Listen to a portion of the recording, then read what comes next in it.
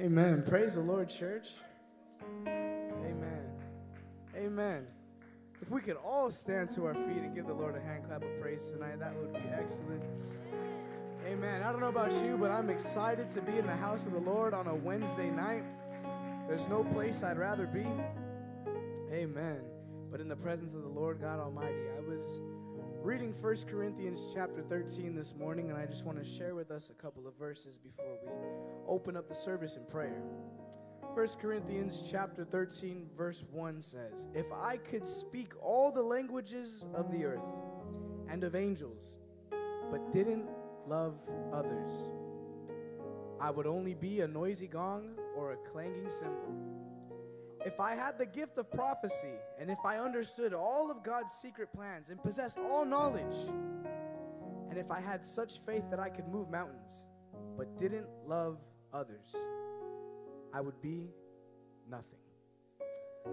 So why don't we open this service tonight by asking the Lord to fill us up with His love, that the love of God would be exemplified in us and through us, one toward another. Hallelujah. And let's show a love for the truth tonight, praying that the love of God would consume us. Hallelujah. Let's just lift up our hands tonight. Lord, we come before you, Father, and we glorify your name, Jesus. We open up this service tonight, Father, asking that your Spirit would enter in, Lord God, that you would consume us in your love, Lord Jesus, your unending, your limitless, your perfect love, Lord God. Hallelujah, Jesus. And we ask, Father, that you would fill us up with your love to overflowing, God, that we might love one another, Lord Jesus. As you have said, a new command I give unto you, that you love one another as I have loved you. Hallelujah, Lord. We pray that you would help us tonight, that we would love one another, Lord Jesus, and not just those in the faith, God, but those that are lost and broken, Lord Jesus, that they too might come to know that there is a God in heaven who loves them with an unending love, with a love that is the justification for the crucifixion at Calvary. Hallelujah, God, we lift up your holy name, Jesus, and we thank you for your love, God. We worship you tonight, Father, and we give you all that we have. Hallelujah. And if you love the Lord, why don't you just clap your hands right now? And in Jesus' name we pray. Amen. Hallelujah.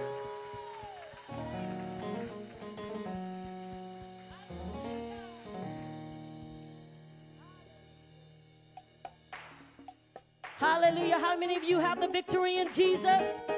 He's already said it. He's done it. It's already finished. So we got the victory. Hey.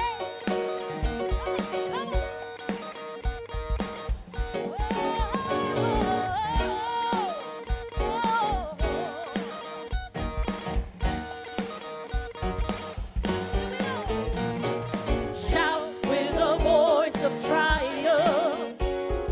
Shout with a voice of praise. Shout with a voice of triumph. Hey, yeah. Shout with a voice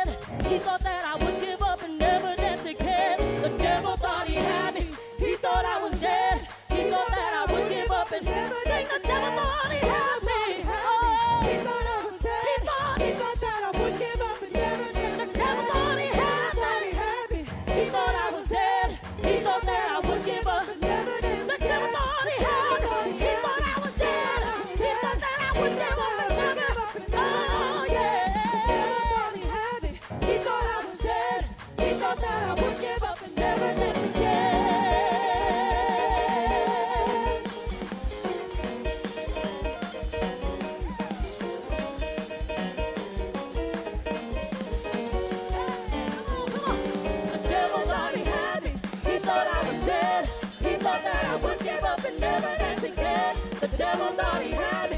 He thought I was dead. He thought that I would give up and never let the devil thought he had me. He thought I was dead. He thought that I would never would give up and never let the devil thought he had me. He thought I was dead. He thought that I would give up and never let the devil.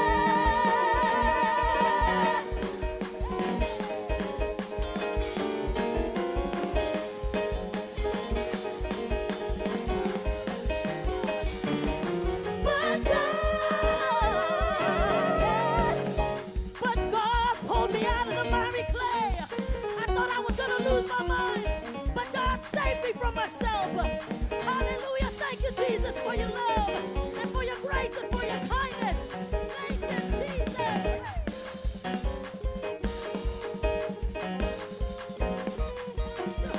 But God, yeah, but God, yeah.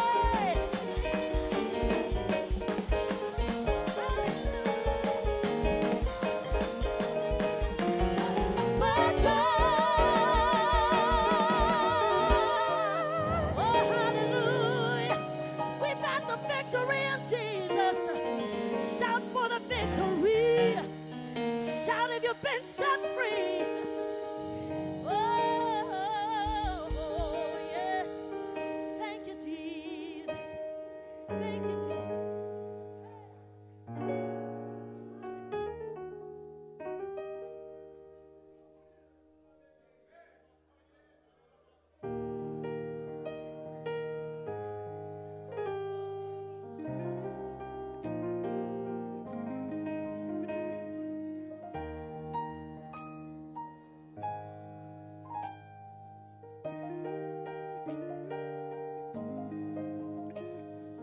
When did I start to forget all of the great things you did?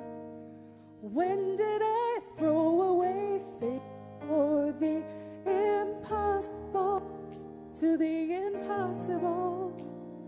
And when did I start to believe that you weren't sufficient for me? Why do I talk myself out of seeing miracles? You do miracles. You are more than able.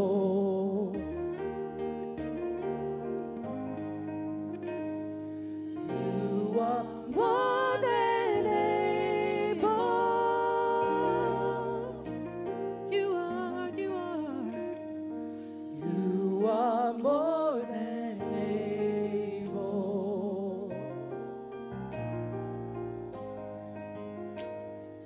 You are more than able. Who am I to deny what the Lord can do?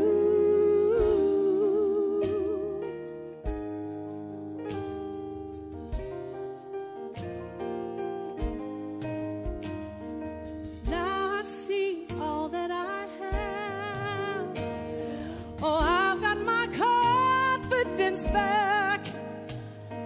Now I put my trust in the one who still does miracles. You do miracles. You are more than able. You can do exceedingly abundantly, yes. You are more than able. You are, you are. You are more than able. We've seen it before and we'll see it again.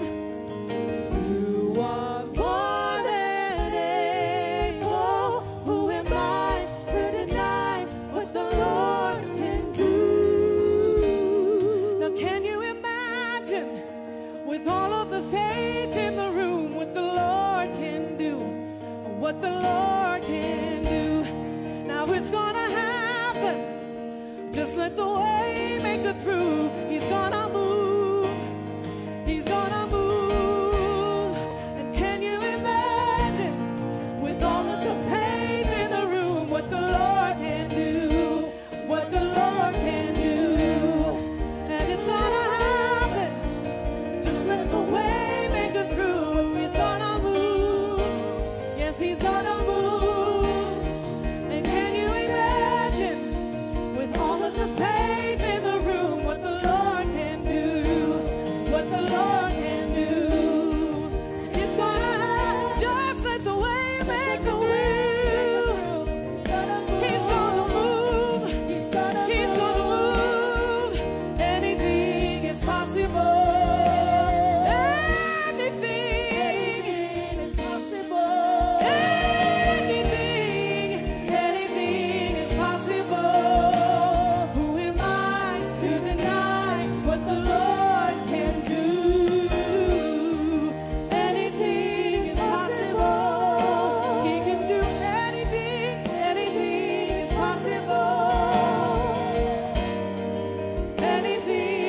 possible. Who am I to deny what the Lord can do? Anything is possible. He can do it, yeah. Anything is possible. Oh, He can do anything is possible. Who am I to deny? Who am I to deny what the Lord can do?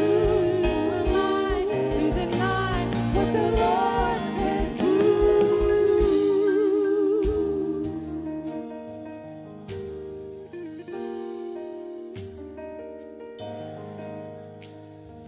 You are more than able.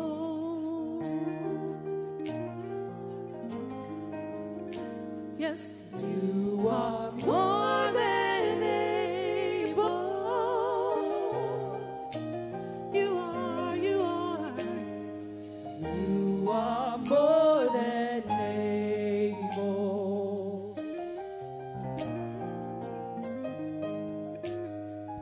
You are more than able.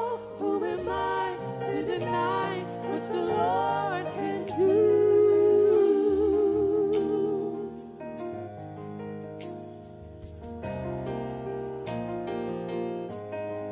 I've come a long way,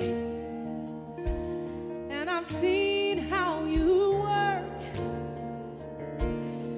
There's so much goodness and grace, much more than I deserve, 'cause I know who I am, and I can't stay where I'm at. No, no, we've come this far by faith, and I just can't turn back.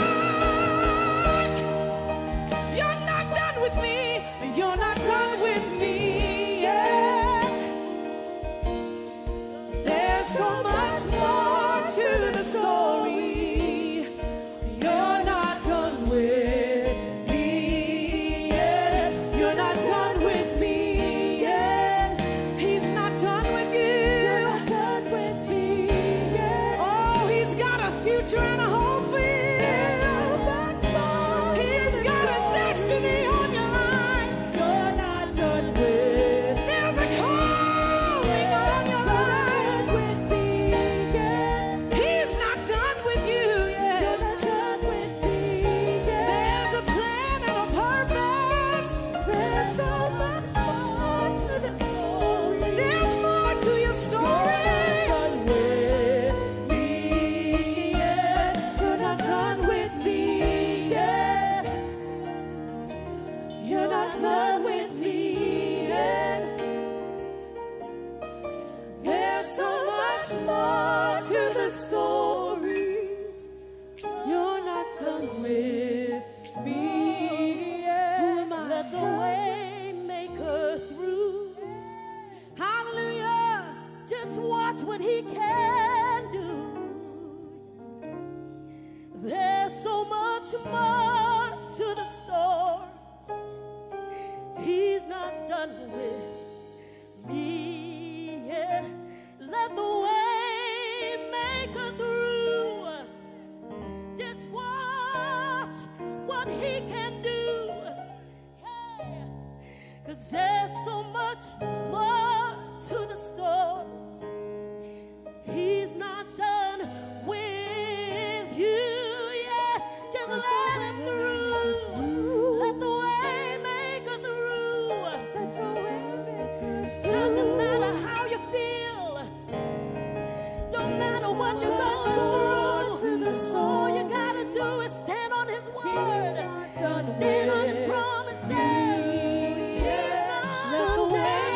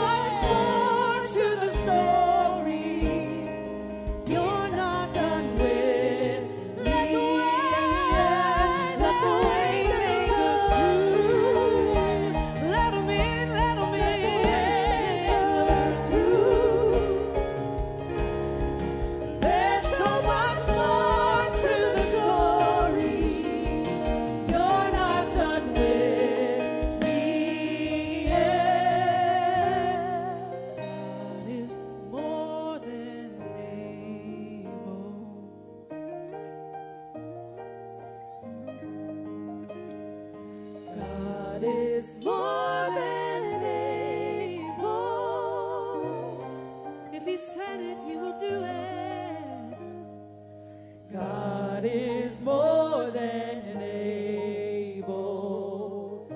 He's gonna do it. God is more than able. Who am I to deny what the Lord can do? He still can do it. Who am I to deny what the Lord can do? He's gonna do it for you.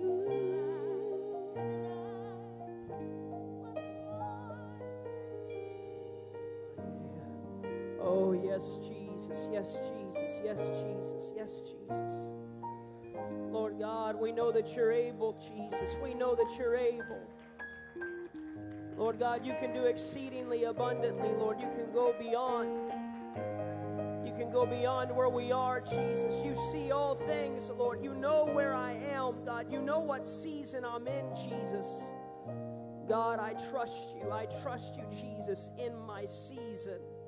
I trust you, Jesus, in my situation. I trust you, Jesus, right where I am. I trust you in the moment. I trust you with everything. All that I am, Jesus, I trust you. I surrender. Thank you, Jesus. Thank you for your presence. Thank you for your presence, Jesus. Thank you, Lord, for your spirit, Jesus. I know there are many needs in this room. I know that many come into this place in spiritual battle and heaviness, and I just feel that it's not just an isolated battlefield, but the battlefield has expanded. The boundaries that Satan is pushing, he's pushing the boundaries that God has put in place to protect, and Satan is actively trying his best in this moment to destroy what God is trying to put together. As God begins to elevate and raise up, Satan is there seeing what is happening, and he's doing his best to pull down what God elevates, to break up what God puts together. And so in this room tonight, I wonder if it would be appropriate with so many in this place, if we can just take the hand of the one next to us. You don't know what battle they're facing. You don't know what they walked in here with. You don't know what situation they're facing right now, and you don't know if they're about ready to give up on their walk with God. You don't know if Satan's fighting harder than ever before. You don't know the situation. You don't know the details, but you can bind together right now as a family, and we can pray for one another. We can lift each other up. We can edify each other in the presence of God. We can let God's Spirit move and God's Spirit reign in us and through us in this place. God, right now in Jesus' name, Lord, we pray victory. We pray strength. We pray covering right now in Jesus' name upon every individual in this room. God, that no matter what we're facing and no matter what we're going through, we know that you're able to see us through. We know that you're able to walk us through the valley.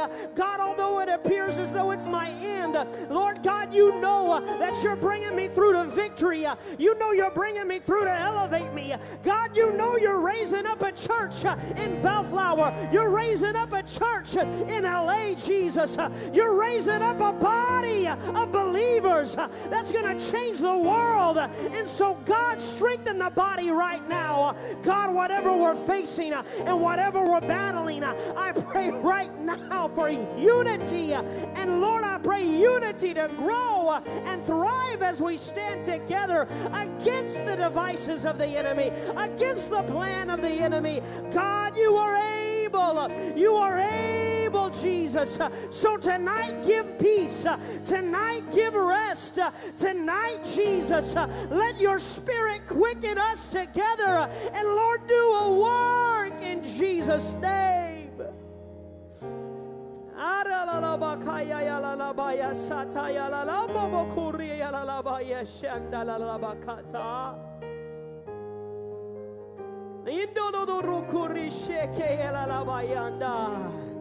Yes, that's it. You can feel the peace that's resting in this room right now. You can feel the peace of God that's already flowing into this place. You can feel strength being poured into every believer. You can feel the strength of God's Spirit. You can feel His power overcoming in your thoughts, the fears and the anxiety and the worries. God is removing all anxiety right now. Just let the anxiety flow out of your spirit. Let go of the fear. Let go of the trepidation. Let go of what you've been hanging on to. Let God fight for you. Let God tell you and affirm you that the victory's already been won.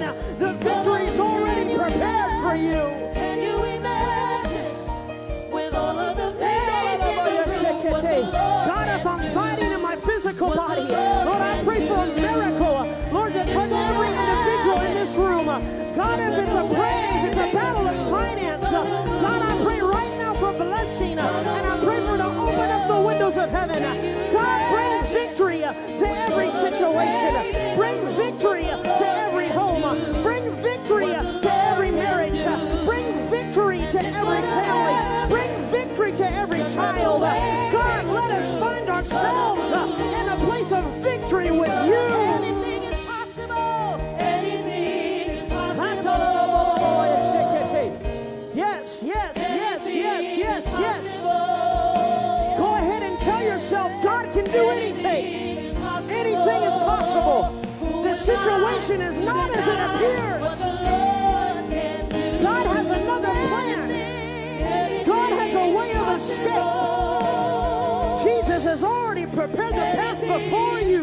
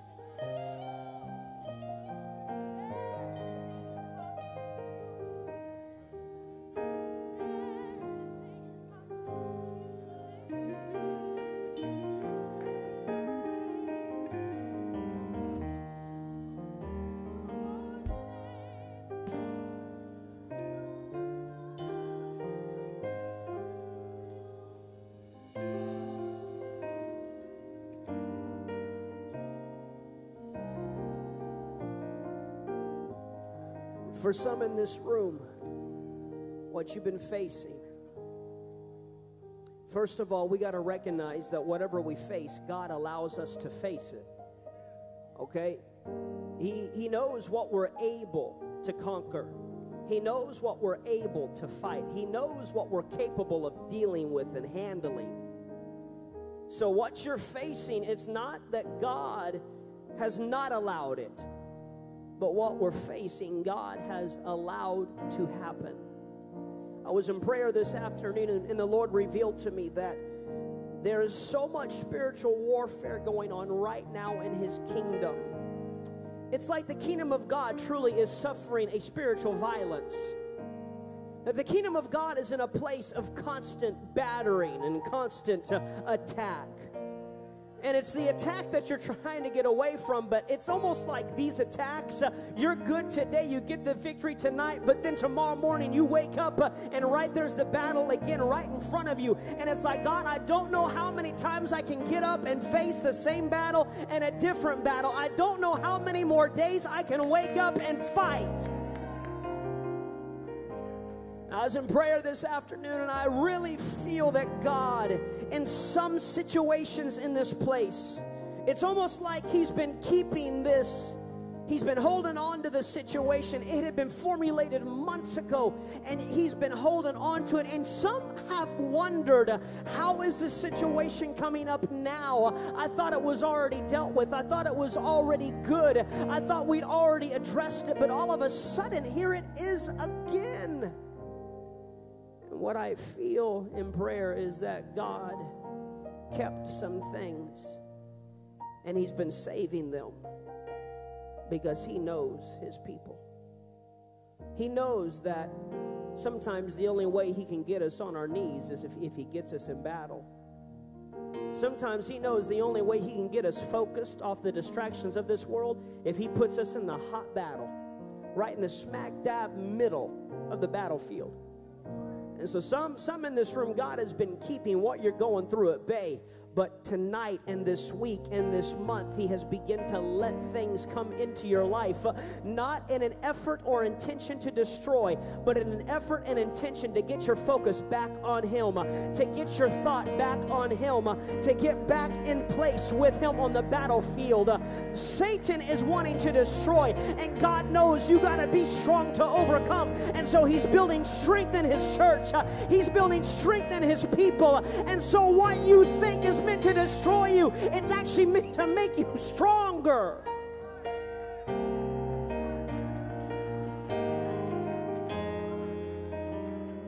So I'm going to hang on to his strength. I'm going to let his strength enter into my spirit. I'm going to hang on to the purpose that God is here to bring me through. God is here to bring me through. So if you're fighting tonight, I want you to know you do not fight alone. You do not fight alone. You do not fight alone. I'm just curious, how many in this room are in the middle of a spiritual battle? Let's be honest tonight. How many here? Look around the room. Look around the room. You are not alone, right? You thought you were the only boat out on the sea, right? You thought you were the only boat in the storm. No. There's a whole bunch of boats in this storm tonight in this room. And it does not happen that way unless there is some type of spiritual shift and spiritual moving. I'm here to proclaim to this church that what God is going to do in 2024, Satan is trying to stop, because everything God has promised, God is going to begin to open up the doors. He's going to begin to open up the windows of heaven. Everything that he's spoken into you, it's going to begin to come to pass. And Satan wants to stop you. Satan wants to destroy you. And God is telling you you're strong enough to get through it. Hold on to my strength and let me bring you through. Because God is going to bring you through. He's going to bring you through. Say, I'm going to make it. Turn to your neighbor and say, you're going to make it. This is not meant to destroy you. Amen. We're going to make it together in Jesus' name. In Jesus' name. I don't know what your battle looks like, right? Some of us have an emotional battle. Some of us have a physical battle. Some of us have a financial battle. Some of us had a relational battle, right? That battlefield looks different for each of us. But here's the thing about the battlefield. As long as you stay on the battlefield, you're going to be able to conquer and overcome, right? David did not fall while he was on the battlefield. Right? He did not fall while he was on the battlefield, but he fell in sin when he got himself off the battlefield. He should have been in the battle. His army was away fighting, and David stayed at home. And it was when he was all by himself and he isolated himself. I'm talking to somebody right now. You want to isolate yourself. You want to run and hide. And that's what Satan wants you to do, because he knows in isolation he can conquer you. When you get alone by yourself and your own thoughts, that's when Satan enters in and he starts playing with your mind. He wants to isolate you. When David isolated himself and kept himself at home, that's when he failed. It's when he got off the battlefield that he failed. So rather than running from the battlefield, God, I'm going to run to it. I'm going to run to it. I'm going to stay engaged. I'm going to stay engaged. God has a purpose for all things, and even what you're going through, there's a purpose to it. There's a purpose. There's a plan. You may not see it right now. You may not see it in the moment. But once you get past and you look back, you'll see, okay, God, I see what you were about. I see what you were about. So don't get caught up in the moment, but hang on to faith for tomorrow. Hang on to faith for tomorrow. Because eventually you'll look back and say, thank you, Jesus. Thank you, Lord, for the battle. Our perception of the battle will change, and no longer will I say, God, why am I going through this? It's going to change to where, thank you, Lord, I see the purpose. Thank you, Lord, I see the plan. Thank you, Lord, I see your desire for me. So whatever you're facing tonight, I want you to just know that the way through is grabbing a hold of Jesus and not letting go. Grabbing a hold of Jesus and not letting go. He will see you through. He will see you through. He will never leave you nor forsake you. But He is with you always, even until the ends of the earth. He is with us always. Somebody say always. Amen. Amen. So we're going to go and receive an offering tonight. We're going to celebrate and worship the Lord through giving. And as you give tonight, through tithes and offerings, know that God sees, God knows, God is moving, and as you put your faith and trust in Him, He will always be present and respond to your faith and trust. He will always respond to your faith and trust. So thank you so much for your faithfulness in giving tonight, tithes and offerings. And I know that God is helping us, God is leading us, God is caring for us and providing for us. If we can all stand, we're going to pray right now in Jesus' name. Pray for this offering. Pray that God use it. Pray that God multiply it. Amen. Let us pray. Lord, in Jesus' name right now, we thank you for what you've already done in this room. God, we thank you for the strength that has been poured into this place. We thank you for the peace, Jesus, that you have given. The peace that passes all understanding, God. The peace that goes beyond my limited understanding. And thank you, Jesus, for what you've done in this room. I pray right now in Jesus' name that you take this offering. And God, multiply it. Use it, Jesus. Thank you, Lord, for this opportunity to give and sow in your kingdom. We pray right now in Jesus' name that you bless this offering and you bless every individual that's able to give right now in Jesus' name. We give you praise, honor, and glory in Jesus' name. And everyone said, amen. Why don't you tell somebody you love them before you're seated? I love you. It's good to see you in the house of the Lord. Good to see you in the house of the Lord on a Wednesday night. You made it. You made it through traffic. You came after a hard day at work. And I know God is going to bless tonight. God is going to move tonight. How many came expecting for God to do something? Amen. I came expecting God to do something. Now, here's the thing with that something is I'm going to let God fill in the blank of what that something is, right? But I'm going to trust Him to know exactly what I need. I'm going to trust Him to know exactly what I need. I don't even know what I need. I don't even know, but God does. God knows exactly what my needs are. And I'm just going to trust Him for Him to supply every one of my needs. Amen.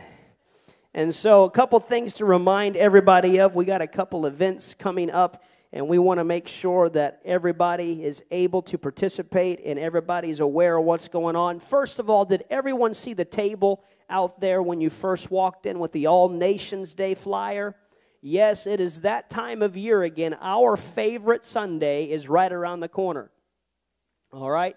And there are sign-up sheets there for number one, if you want to participate in the international buffet afterwards and you want to cook something that is of your ethnicity. We love food, so you can sign up and help us. And we're going to have a massive buffet. All right, so it's going to be awesome. There's also a sign-up sheet if you'd like to represent your country. Please sign up, as we have over 40 different nationalities in IPC, and we like to celebrate every single one of them. We like to celebrate every nationality and every ethnicity. All right, and so if you want to help us celebrate and you want to be a representative of your country, there's also a sign-up sheet for that. And then tomorrow morning, all the ladies said amen. I was trying to get you, Brother Max. I was trying to get you. Tomorrow morning at 10 a.m. is ladies' devotion in the fellowship hall. And it's going to be amazing. You will be blessed, ladies. And then also we have a ladies' Thanksgiving potluck coming up this Friday, November 10th at 7 p.m. Okay, please see Sister Sonia de la Cruz for more details for our ladies' Thanksgiving potluck. The ladies are very busy. And I see that. You ladies stay busy. You keep the roads hot. My goodness. So, ladies, you're going to have a good time Friday night. And then we've got this Sunday. Everyone said this Sunday is an improv to friend day. All right, so that means we're going to do our part to bring as many friends as we can to the house of God.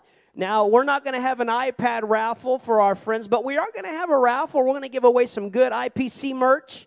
All right, so, and then whoever brings the most guests, you can pick whatever you want out of the IPC merch store, and we'll order it for you. One item, all right, for whoever brings the most guests. You get to pick something out of the merch store, and we're going to get it for you, all right? So that's this Sunday, as well as this Sunday is Heroes Day.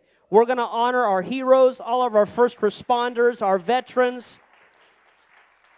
And so if you are a part of that group, veteran, current serving military, active military, or first responder, you are welcome to wear your colors on Sunday, all right? You're welcome to come in your official attire on Sunday as we celebrate you and honor you and love on you. And so that's going to be this Sunday at 1:30 at the Artesia Campus. And then we have on Friday, November 17th at 7 p.m. a Youth and Friendsgiving. All right. Friendsgiving for Youth and If you want to know more details, see Sister Jenny or Brother Luis de la Cruz, and they will have all the details for you. And then our first ever, and I believe annual, Family Day field trip is coming up on November 18th. So we're going to meet at the Riley's Farm at 9:30 out near Yucaipa, and we're going to have a great time hayride. We're going to have lunch. We're going to be picking, I don't know, some kind of fruit or vegetables, or we're going to be doing something that farmers do. Okay, and who knows what that is, but we're going to figure it out. Everybody that goes, you will be farmers by the time you leave, all right? So maybe they can turn my thumb into a green thumb, that I can actually plant a plant and it not die. That's what I'm hoping for. But our Family Day field trip is going to be awesome. You're not going to want to miss it. And, of course, remember our All Nations Day coming up November 19th. It's going to be amazing. Amen? Amen. And so tonight is a special night. We don't get to do this very often. And last week, as we had launched our Kingdom Culture series, the Lord already impressed upon me where we were going to be going for this week. And so I'm excited because this topic is one that is very applicable for every single one of us. It's a topic that I don't know if we're going to get through tonight, but we're going to do our best. All right? And so, but I'm going to need some help, so I'm going to ask my wife, Sister May, if she'll join me on the platform.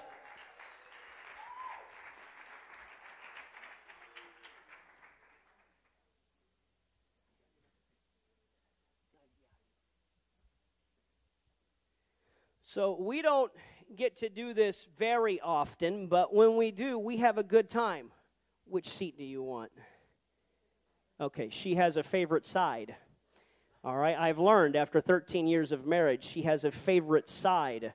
Every time we take a selfie, she's all, no, change sides. That's not my side, that's not my angle. So she's got the right side. And so tonight we're going to be diving into a topic that is difficult to face, but so necessary as it is a part of kingdom culture. Because it is our goal at IPC to not only have IPC culture, but that IPC culture mimic, mirror, and represent kingdom culture, right? We want to have the culture of Jesus Christ. And so in that, there are certain things that we participate in that is a part of kingdom culture. And so for this evening, I'm going to be going to the word of the Lord, and you're welcome to stay seated tonight. That's fine because we're seated as well. We're just going to sit at home together. All right, this is Bible study with everybody. All right, imagine we're sitting around the table. We've had a good dinner. All right, just to use your imagination. Maybe some of you are hungry. It's okay. Use your imagination.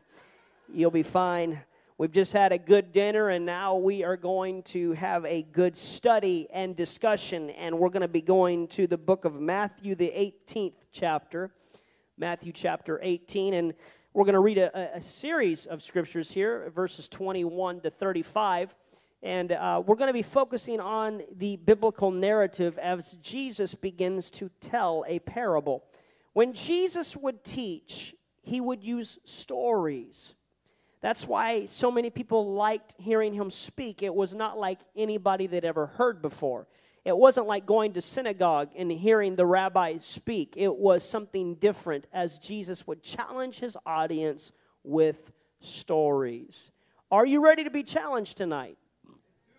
Are you ready to have the Lord challenge you? Because that's what he was doing in the area and the audience that he had before him. Verse 21 of the 18th chapter of Matthew says, "Then Peter came to him and said, 'Lord, how often shall my brother sin against me, and I forgive him?'" It's almost like, God, when can I stop forgiving? Maybe just up to 7 times? And Jesus said unto him, "I do not say to you up to 7 times, but up to 70 times 7. In other words, you keep going until you just keep going, right? It just don't stop, right? That's one of the points that we're going to be talking about is that forgiveness doesn't stop. My decision to forgive does not stop. In verse 23, "Therefore the kingdom of heaven is like a certain king who wanted to settle accounts with his servants. And when he had begun to settle accounts, one was brought to him who owed him 10,000 talents. That's a lot of talents. Okay? "But as he was not able to pay, his master commanded that he be sold with his wife and children and all that he had, and that payment be made. The servant therefore fell down before him, saying, 'Master, have patience with me, I pray. I will pay you all.' And then the master of that servant was moved with compassion and released him and forgave him the debt." How many would like to have your debt forgiven? Right? Yeah, just take all my debt, Jesus. Just take it all. Just let it all be gone. Amen, Brother Isaac. He already did, yes. Verse 28. All right. That same servant that was just forgiven, he went out and found some of his fellow servants who owed him 100 denarii. And he laid hands on him and took him by the throat, saying, "Pay me what you owe." So his fellow servant fell down at his feet and begged him, saying, "Have patience with me, I will pay you all." And he would not, but went and threw him into prison till he should pay the debt. So when his fellow servants saw that what had been done, they were very grieved, and came and told their master all that had been done. And then his master, after he called him, said to him, "You wicked servant, I forgave you all the debt because you begged me. Because you asked, I forgave. Should you not also have had compassion on your fellow servant, just as I had pity on you?" And his master was angry and delivered him to the torturers until he should pay all that was due to him. One servant was thrown to prison, but the servant that could not extend forgiveness went beyond prison to torturers. So my heavenly Father also will do to each of you from his heart, does not forgive his brother his trespasses. And so, for this evening, Sister May and I are going to have a very casual conversation on the topic of kingdom culture, forgiveness. Right? Forgiveness. And so when we look at forgiveness, it is a part of God's kingdom. It is a biblical principle that God challenges us to forgive. And in this position of forgiveness, it is a stance that I forgive. Why? Because I need forgiveness. How many in this room need forgiveness from God? Right? Now, how many in this room, let's take it a step further, how many need forgiveness from their brother or sister? Right? Forgiveness from those that we can tangibly see and touch, and maybe I've offended somebody and I didn't know it, and I'm in need of your forgiveness, right? And so if I'm in need of forgiveness, I can only receive forgiveness if I'm willing to give forgiveness, right? I learned early on that I am one of the first ones to step in line to forgive. Because, why? Because I have received much forgiveness. Because I have received much forgiveness, I try my best to forgive. I had a moment as a young minister, and there was somebody on the platform at one of our big events, and there was rumors going on about this young man, and there was so many, you know how the rumor mill is, right? It just gets bigger and bigger and bigger and bigger, and so there was a group that I was around that said, I'm not even going in there with that guy on the platform. I'm not going to church with that guy on the platform and ministering because of what he's done. And I joined him. I was like, yeah, you guys are right. And the Lord convicted me. He says, well, if he shouldn't be on the platform, you shouldn't be on the platform. And I was like, okay, Jesus, I'm going to shut my mouth and I'm going to go pray. And I'm going to go in there and enjoy service, right? Because to whom much has been forgiven, they will offer forgiveness. And so we need to extend the hand of mercy through the opportunity to forgive, to be a part of kingdom culture. So in kingdom culture, I forgive so that I might be forgiven. In Ephesians 4, verses 31 to 32, it says, let all bitterness, wrath, anger, clamor, and evil speaking be put away from you with all malice, and be kind to one another, tender-hearted, forgiving one another, even as God in Christ forgave you. So the first step to forgiveness is getting rid of all bitterness, because bitterness doesn't just happen overnight. It builds up over time. So what is bitterness? It's pikia in Greek. Pikia in Greek, meaning poison. She's good. That's what it literally means. It's poison. Okay? So bitterness has a process. Like I said earlier, it doesn't just happen overnight. It's a process. So it starts with disappointment. You get disappointed. Then the second step is frustration. So the meaning of frustration is a state of insecurity and dissatisfaction arising from unresolved problems or unfulfilled needs. So we get frustrated over situations that we don't have control over. Really, bitterness is all about control. We want to be in control. We want to control the person's reaction, what they say.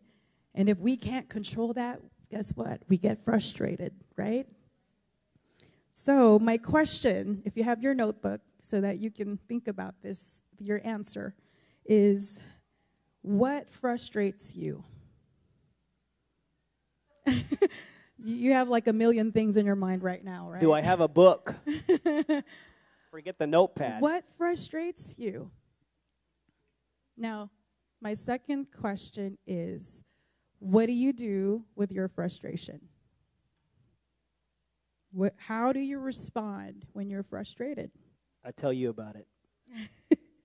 Okay, so we got disappointment, we got frustration, and then the next step to bitterness is anger, because we're not getting what we want. It's not happening how we want it to happen. We're not in control of the situation. We get frustrated, so we get angry, right? So how do we get rid of all bitterness? Because that's what the Bible says. We got to get rid of it. Got to get rid of all the bitterness in our hearts, in our spirit. So I'm going to call it bitterness detox. Have you ever experienced detoxing? I know Pastor's I'm in on the a middle of detox detox right right now. now. He's having his withdrawals and his headaches, and because he hasn't had soda for a week and he's cranky. Yes, hallelujah. I've been completely delivered of Coke Zero. Praise God.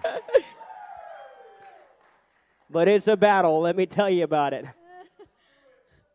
So to detox. That's why I carry water with me everywhere. Yes, he's almost fainting right now. So God will help us in Jesus' name. Help us. But we're going to do a bitterness detox. So to detox is cleansing, right? Cleanse any toxic or unhealthy substances in our bodies. Okay, Philippians 4 verses 8, we discussed this yesterday at the Tuesday night Bible study. Finally, brethren, whatever things are true, whatever things are noble, whatever things are just, whatever things are pure, whatever things are lovely, whatever things are of good report, if there is any virtue and if there is anything praiseworthy, meditate on these things. All right. So in order for us to get rid of bitterness, we must be intentional with what we allow in our minds. Okay? It's very difficult to be intentional, but we have to be. Okay? So it matters who you surround yourself with. If you surround yourself with toxic, negative people, you're going to have bitterness. It doesn't matter how strong you are. It doesn't matter how prayed up you're here in the platform, you're dancing in the aisles, and you've got anointing oil dripping all over you. If you surround yourself with people that are toxic and negative, you're going to be bitter. That's just how it's going to be. And if we surround ourselves with unhealthy relationships, that's not God's will for us. You know it's not God's will because instead of helping you get closer to God, you get more angry, you get more irritated, you get more bitter, okay? And then also bad news. I'm sorry. I know we like to watch news and the updates of what's going on in the world, and we do need to be aware of what's happening in the world. But when we are so consumed by the bad news, it's toxic. Remember, we're getting rid of it. We're cleansing. We're detoxing. So we cannot allow our minds to be just focused on these bad news because we're thinking about whatever's lovely, whatever's good report. Whose report will you believe? And another thing is overcome the urge, overcome the temptation to speak negative about or against someone or against something. It's very difficult, especially if you're wounded and you're hurting and you just want to keep talking about how annoying that person is and how, I'm not going to say the word. But anyway, we just want to keep talking about that situation over and over and over again. And in order for us to get rid of the bitterness, and we're doing a detox, we're cleansing our minds, cleansing our hearts, we need to avoid the urge to speak negative, anything that is negative. James 3 verses 8 to 10 says, "But no man can tame the tongue. It is an unruly evil, full of deadly poison. With it we bless our God and Father, and with it we curse men who have been made in the similitude of God. Out of the same mouth proceed blessing and cursing. My brethren, these things ought not to be so." The tongue is such a powerful thing. Very, very powerful, because this can be a tool to forever damage somebody or bless someone. And if we are intentional about whatever we're thinking is lovely, of good report, we have to be mindful of what we say.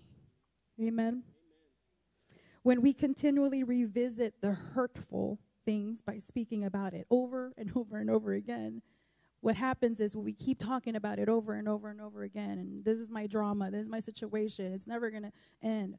If we continue to do that over and over again, we delay the process of healing.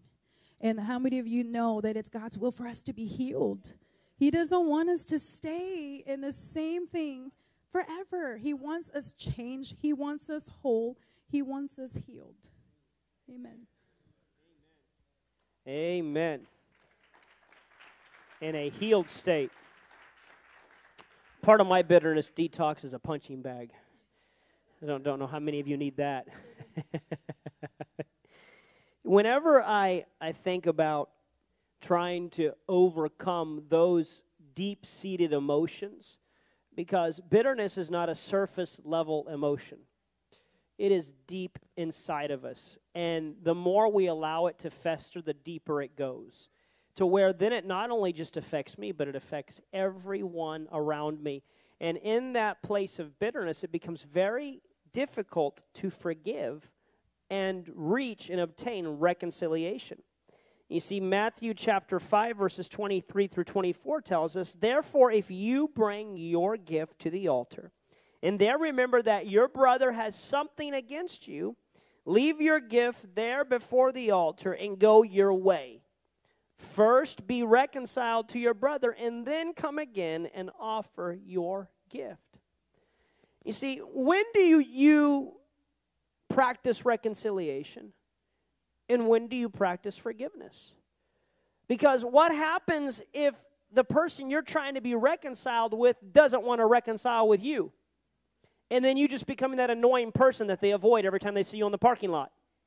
Oh, here they come, and they run the other direction because, yeah, you're trying to reconcile, but yet they just don't want no part of it. And then what happens is you get frustrated. And then you just don't like that person anymore, and you're like, well, phooey on you then. And then what happens is division gets sown in your spirit. And then not only are you unable to reconcile, but now you got Satan at work causing division inside of you as divination manifests itself in your mind. I can't stand that person. I got to go to church on Sunday and see them? Seriously. I sit on the left side so I don't have to see them on the right side.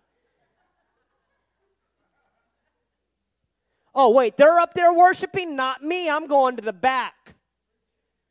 Right? Because it's just a place of frustration and anger, and if we're not careful, the unforgiveness, it can cause division to sow in the body of Christ. And Satan operates in division. He can't operate in unity.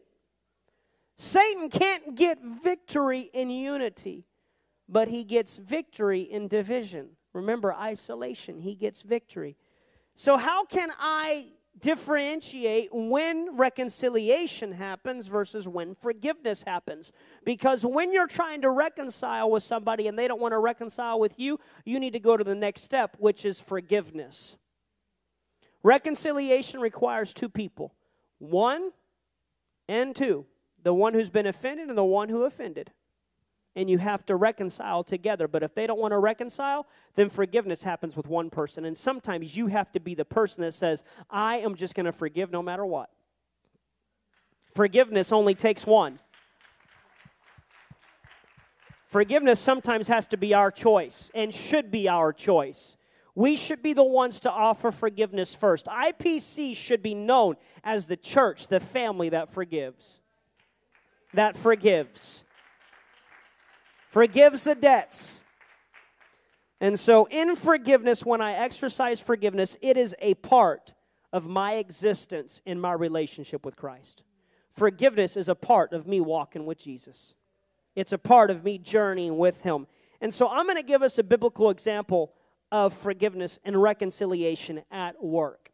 And so it's found in Genesis chapter 50, verses 17 to 20. And it says this, "Thus you shall say to Joseph, I beg you, please forgive the trespass of your brothers and their sin, for they did evil to you. Now please forgive the trespass of the servants of the God of your father." And Joseph wept when they spoke to him. So in their moment of beseeching for forgiveness, Joseph responds by crying. And then his brothers also went and fell down before his face, and they said, "Behold, we are your servants." And Joseph said to them, "Do not be afraid, for I am I not in the place of God? But as for you, you meant evil against me, but God meant it for good, in order to bring it about as it is this day to save many people alive. You see, sometimes the journey that God has you on will lead you to forgiveness. The path that God puts you on has forgiveness in your future. Sometimes it's unavoidable because God wants us to learn how to forgive. And forgiveness, even though in this particular instance, it's both parties. It's the brothers of Joseph and it's Joseph, both wanting to come together in reconciliation. But for Joseph, he weeps because he's looking at the brothers who years before, 30 years before, were throwing him in a pit and conspiring to kill him. They were the ones that sent him into slavery to Egypt that would change his life forever. He would end up in prison. He would be alone, away from his family, an outcast, a foreigner in a foreign land. And he's looking at his brothers and he's got a choice. Do I forgive these men that changed my whole life, or do I withhold forgiveness? You see, forgiveness is not always easy. Forgiveness can be painful. Forgiveness can hurt. When we are in the process of forgiving, it can be painful to us. It can be painful to us to let go of the offense that's been done to me. It can be painful to look at the one in the eye who caused me so much pain and so much grief and say, I forgive you. The trauma caused by you in childhood and looking back and forgiving that person at that point of trauma. It's painful. It's painful, but God's path has you on a path toward forgiveness. Because God knows that if there's unforgiveness in us, He can't use us to our full potential. He can't pull us into the place of victory that He wants us. Unforgiveness, an unforgiven mindset can keep us from walking on the path that God has for us. Unforgiveness can literally keep us out of the will of God. Can literally keep us out of the favor of God, the blessings of God. So forgiveness is not a choice. Forgiveness is not a choice. It is a biblical principle that if I desire forgiveness, I must also forgive. It's a biblical principle.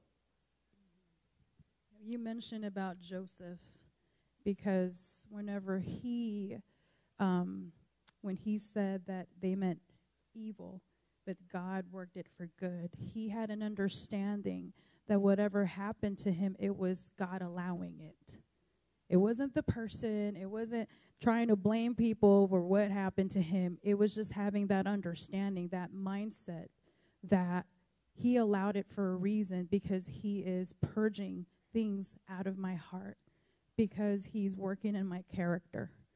Amen. And so when we're talking about Joseph, I can't help but think about his brothers too, because we always paint them as the bad guys, like they're the villain.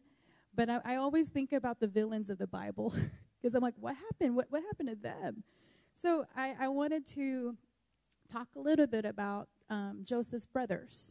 So in Genesis 37, verses 3-4, it says, Now Israel loved Joseph more than all his children, because he was the son of his old age. Also, he made him a tunic of many colors. But when his brothers saw that their father loved him more than all his brothers, they hated him and could not speak peaceably to him. Can you imagine that you are not the favorite one? And you're just not wanted, and there goes the brother that always shows off. I'm an only child, so I feel like Joseph is not all the angel. I don't think he's working in the field like his brothers, okay? But the root cause of Joseph's brothers' envy was really their frustration towards their dad. It's not so much that they're angry towards Joseph, but they were really angry with their dad.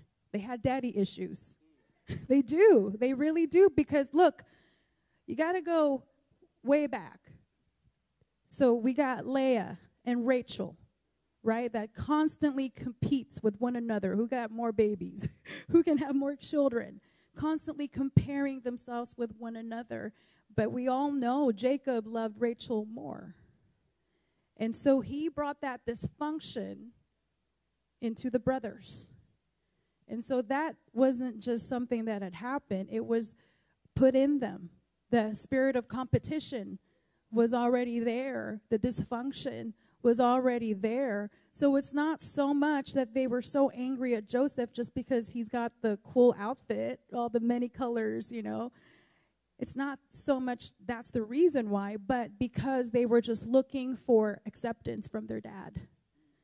And the dysfunction was there, and Joseph's brothers' frustration led them to feel unwanted, rejected, and not loved.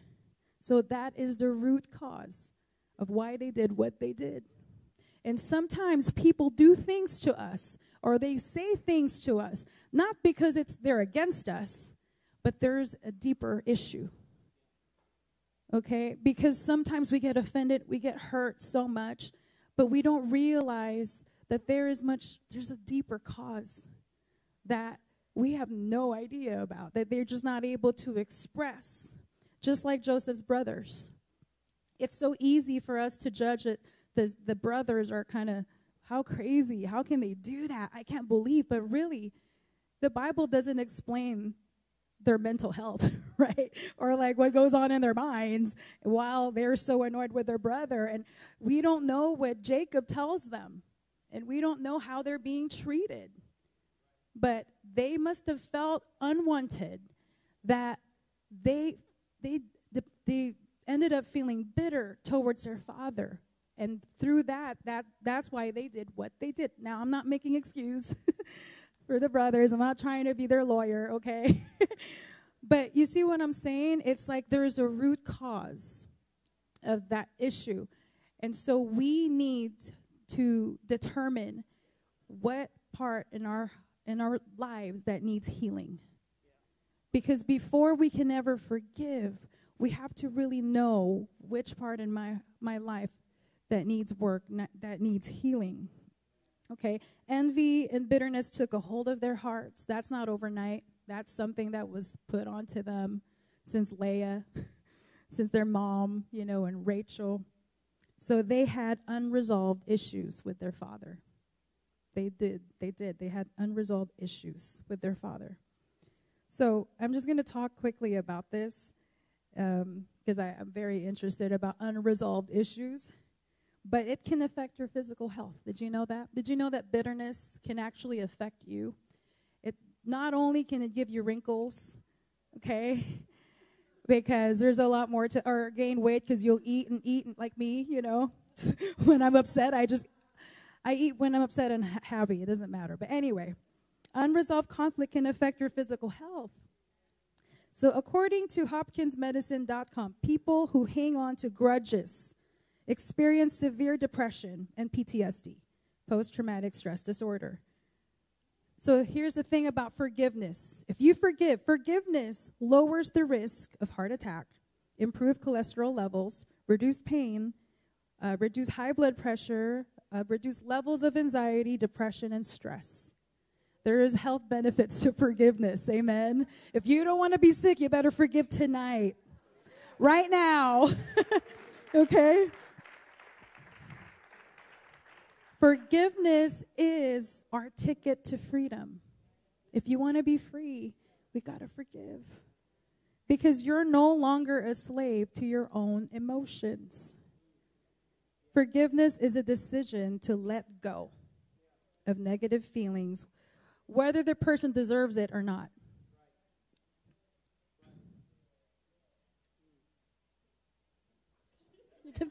It's just so good. I'm just like, man. You keep going. Whew.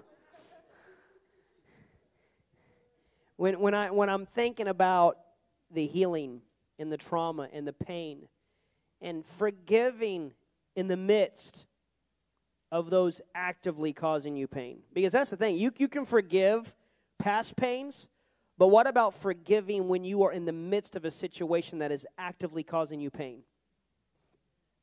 Can I do that? And I wonder because, I mean, of course, we're Christians, so what does Christian mean? It means to be Christ-like. So we're supposed to be like Jesus. So how did Jesus forgive? I'm just curious, and in my curiosity, it led me to the biblical narrative of Luke chapter 23, verses 32 to 34, shows us the depths of God's forgiveness. There were two other criminals led with him to be put to death. And when they came to the place called Calvary, there they crucified him. And the criminals, one on the right hand and the other on the left. And then Jesus said, Father, forgive them, for they do not know what they do. And they divided his garments and cast lots. You see, Jesus was in the middle of his death, and he offered forgiveness. He gave forgiveness to those who were killing him. With the nail driven into his hands and the nail driven into his ankles, he was offering forgiveness. When they spat upon him, he offered them forgiveness. When they would unjustly use him and beat him, he would offer forgiveness.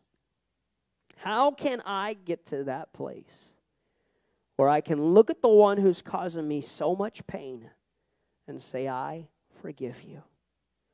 I forgive you. How can I do that? Paul reminds us that it's a daily choice, that I die daily. Why do I die daily? So I can forgive daily. Because I can't forgive as long as there's pride in me. Pride will keep me from offering forgiveness. Pride will lift me up and say, oh, they're unworthy of my forgiveness. I have a right to withhold forgiveness. I have a right to be angry. I have a right to be upset. I have a right to not love them because of what they've done to me. It's my right. That's what pride will tell us. But I got to get to this place to where, God, I die daily so that way I can forgive daily. So how did Jesus forgive? Over and over and over and over again. That's how Jesus forgives. I was going to say that unforgiveness is, or bitterness is really having sometimes victim mentality. Having victim mentality is entitlement. Because it's like, you know, well, they did this, I'm hurt, therefore I can react like this. I can be this way because I deserve it, because I'm hurt. And sometimes we get entitled because of that victim mentality. When you were saying about over and over and over again, I'm going to read it again. Matthew 18, verses 21, then Peter came to him and said, Lord, how often shall my brother sin against me and I forgive him? Up to 7 times? Jesus said to him, I do not say to you up to 7 times, but up to 70 times 7. What's 70 times 7? Well, what? I'm not good at math. 490? That's like a lot of times, right? I don't even know if I can keep track. But we need, basically it's just saying we need to forgive consistently without conditions. Without conditions. It don't matter. Consistent forgiveness. Oh, I don't know if we could do that. It's hard. But forgiveness is commitment. It takes practice. When we are babies, we learned how to speak, to walk, right? It took time for us to develop all the things that we know now. And, you know, do you guys remember when your parent would ask, say thank you, say excuse me, right? Say sorry. It's something that we have to learn. It's not something that it comes natural for us to forgive. Or sometimes it doesn't come natural for us to even say thank you or be thankful. It takes practice. We have to practice forgiveness. So here, I'm going to give you tools because we want to leave here change, and we're going to practice forgiveness starting tonight. Okay, how to practice forgiveness. It's going to be a long night. Okay, just practical tools so that we can all be healed in Jesus' name. Okay, how to practice forgiveness. Number 1, exercise empathy. Empathy is having the ability to understand people's emotions. Sometimes we get so caught up with our own emotions only. This is just how I feel, but other people have emotions too, right? Jesus has empathy. So exercise empathy. The next one is acceptance. Accept what already happened. You can't rewind it. I hope we could rewind things, but we can't. What happened already happened. And so we just need to accept what happened. And it's up to you if you just want to stay lingering or thinking about that situation over and over again, or you're going to move forward. So acceptance. Next is be accountable. Be responsible to your emotions. No one else is responsible for your emotions but yourself. Your emotions are yours. It's not God's. It's not someone else. It's your responsibility to get it together. Just joking. Well, be responsible for your emotions. She's acting like mommy right now.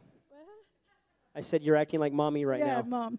Okay, so you have control over your emotions. And then the next one is, this is something that we actually already practice, is accountability partner. And I encourage you, if you don't have an accountability partner, you need one. And Wait, say that again. If you don't have an accountability partner, you need one. James 5:16 says, confess your trespasses to one another and pray for one another that you may be healed. The effective, fervent prayer of the righteous man avails much. So we need to choose an accountability partner that will pray for us, that will uplift us. We don't want to be having an accountability partner that's bitter and negative. And, I'm grateful for elders in our church because I know that they're praying for me. They love me. They're encouraging. There's so many people here in this church that you're going to be safe. But I suggest that you pray about an accountability partner that will help you and you'll help them. You're going to build each other up and strengthen one another. And then the last one, so we have exercise empathy, we have acceptance, be accountable, we need an accountability partner. The next one is practice gratitude.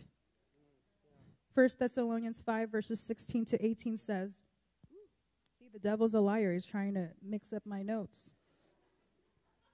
See? Can't see. Okay. Rejoice always. Pray without ceasing. In everything give thanks, for this is the will of God in Christ Jesus for you. There's always something to be thankful for.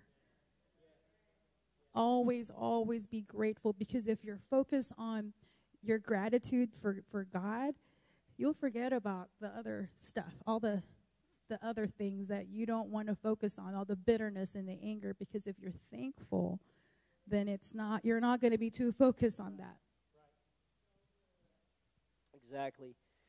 When we are practicing forgiveness, okay, and that's the thing, Sister May's talking about it, we are going to practice forgiveness. And you need to practice forgiveness. And maybe the person that you need to forgive is not here tonight. Okay, maybe it's not even a forgiveness that you tell them, I forgive you. It's more of a forgiveness of God, I forgive them. Giving it to Jesus and explaining, letting that go, saying, God, I forgive for what has been done to me. How Jesus forgives us, Micah 7:19 tells us, he will again have compassion on us and will subdue our iniquities. He will cast out all of our sins into the depths of the sea. He takes our sins and throws them into a sea, never to be remembered again, never to be found again. Jesus forgives and forgets. Sister May, can we forgive and forget? We can forgive but not forget.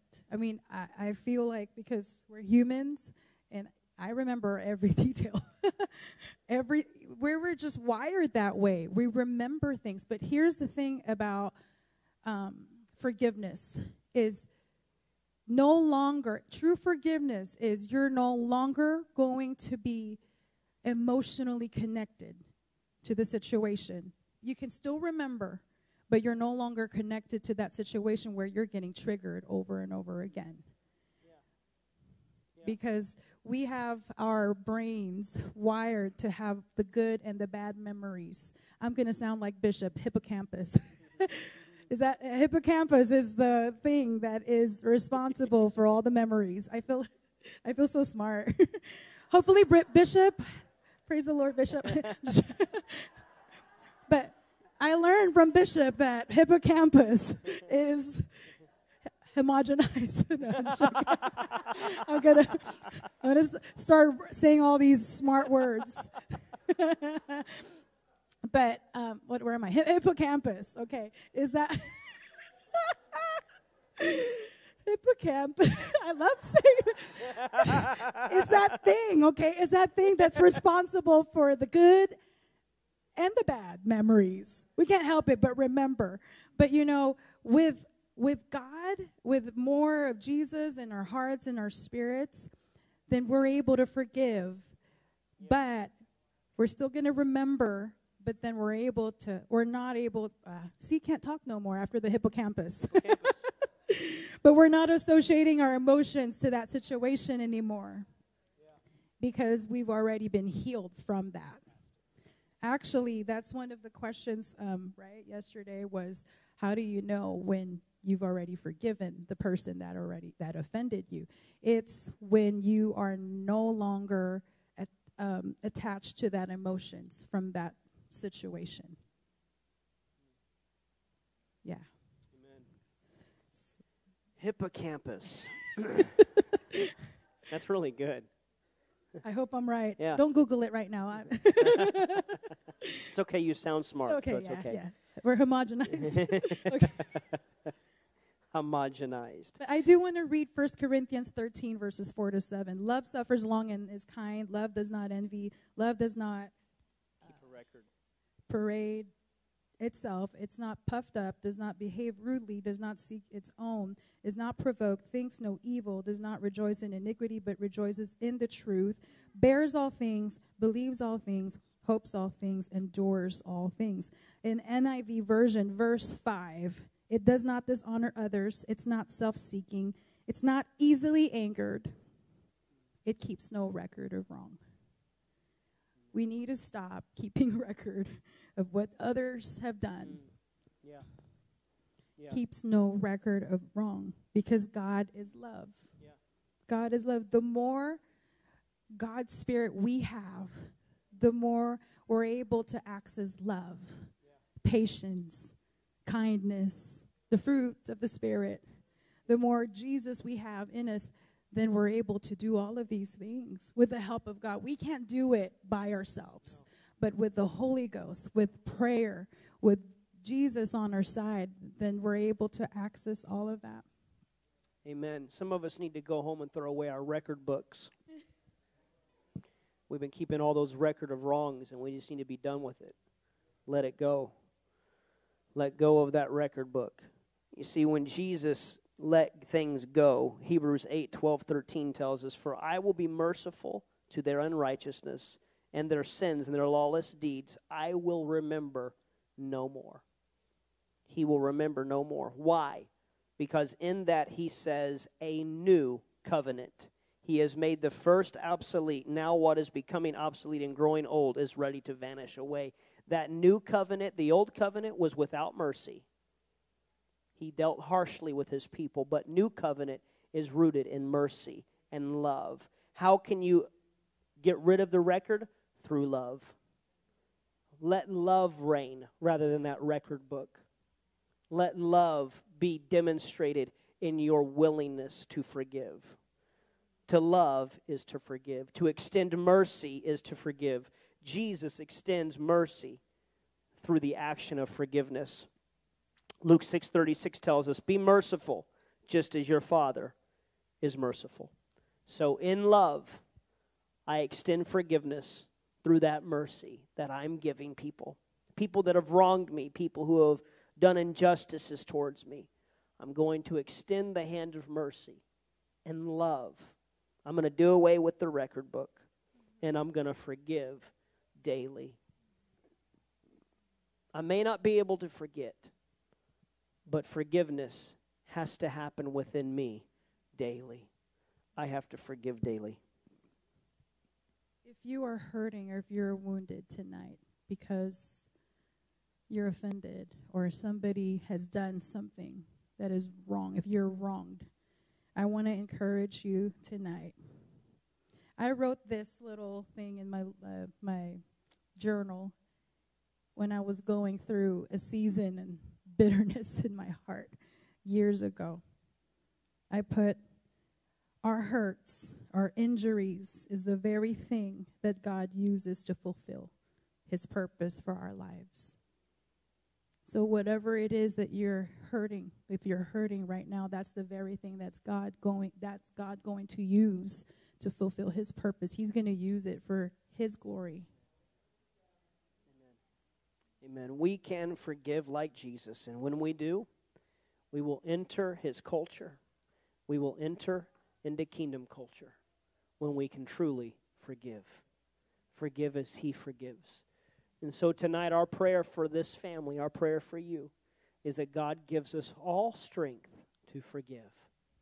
God gives us all the strength to do away with the record book and let love reign in the place of pride. Let love reign and offer forgiveness where our human self does not want to forgive. Our prayer is, God, strengthen us to forgive tonight. Amen. Let's all stand together in this room. So, I know tonight was a little different than what we normally do, but it is our prayer. It's our prayer that every single one of us grows and matures into who God has called us to be and what he wants us to be. And he wants us to be a family that forgives. And so if you have unforgiveness in your heart tonight, especially towards a brother or a sister, find that person tonight that's offended you, that you've been hanging on to. Find them and say, I want to make this right. You may not even know this, but I want to make it right. Okay? Or maybe they're not here tonight. Oh, and everybody's going around. Maybe they're not here tonight. Maybe they don't go to this church. And that's fine. But find it in yourself to forgive and offer forgiveness. Amen? Let's pray right now in Jesus' name. God, right now in this room, Jesus, I just pray that your holy conviction settle upon us.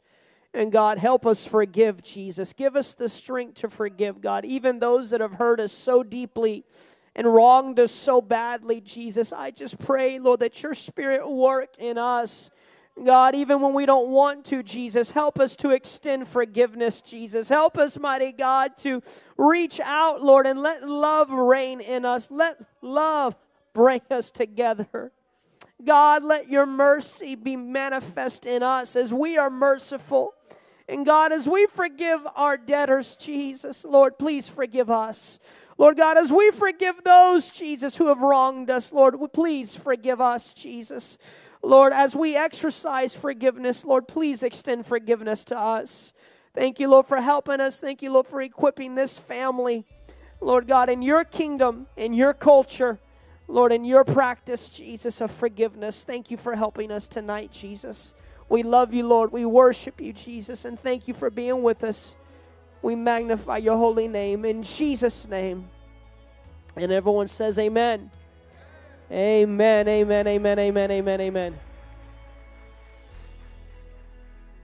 Our elder wants to say something really quickly. Let's give a moment to Brother Raul. We love our elder so much. Appreciate him so much. Well, I enjoyed that. I enjoyed that very much, and I am going to learn to forgive better. I had a situation one time when you know how honoring I am, and I scared somebody one time. It was so bad, and I almost had to repent, but I did. I asked them. I said, "Listen, I'm so sorry." I said, "Would you forgive me?" And I'll never forget. They said, "Only if Jesus will forgive you." And I said, "Yep, I got it made." So that's not how it works. Thank you so much. That helped us. That helped your people. Amen.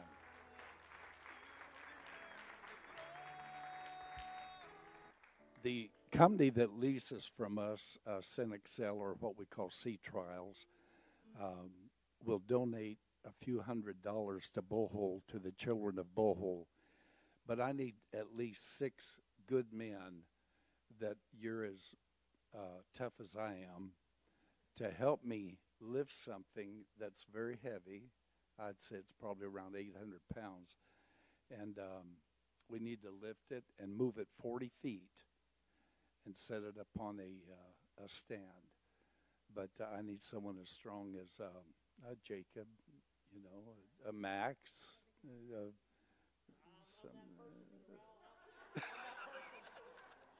overlook me. No. But I do. But I need to know that you're going to be there. So please help me. Raise your hand if you can help me. Okay, I got one. Thank you. Not 9:30 this Saturday. 9:30 this Saturday, and it won't take that long at all, Brother Lewis. Oh, okay. Can you be there at 9:30? Okay. All right. Pardon me? No, it's not my Jeep. Brother Jesse, are you going to be? You're almost as tough as I am. Almost 9:30. I need some strong men. I really do. All right. So raise your hand if you can be there. Oh, get your hand down. Are you volunteering here? All right, Brother David. Thank you so much. That's 1, 2, 3, 4, 5. Where you at? Whoa, there you are. All right, 6. Can we have a backup in case one of you sleep in? Who is that? All right. Do you know where the property's at down there? 17800 Woodruff? Okay. All right, we'll be there. All right. Yes, where Brother Nello lives. And I live. All right, thank you so much. I appreciate that. Meet me by my Jeep. There'll be a red Jeep sitting out there, and that way I know that you're going to be there. All right? God bless you. Pastor, I love you so much. Amen, family. We love you. Let's practice forgiveness together and let God heal us. Amen.